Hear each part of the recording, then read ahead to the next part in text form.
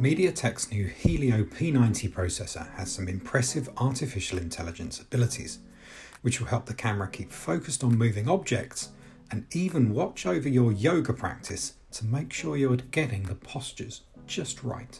We had a chance to see the P90 running in an early form, when it was actually under the name of the P80, to see how it had advanced over MediaTek's last AI chip, the P70.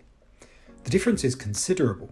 Take notice in the demo of the yellow dots around the dancer's form on the phone screen, and the lag compared from the P70 to the P90.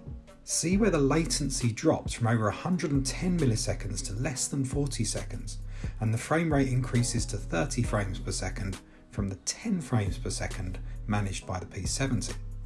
In the real world, imagine how powerful AI like this will allow the camera to better track fast-moving objects in video, say a dog or a car, and then still have the raw power to add after effects like blurring the background out.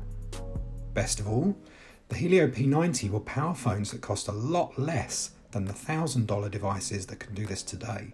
All this is possible by MediaTek's P90 having an artificial intelligence accelerator inside, and this joins two application processing units, all of which really makes the AI fly.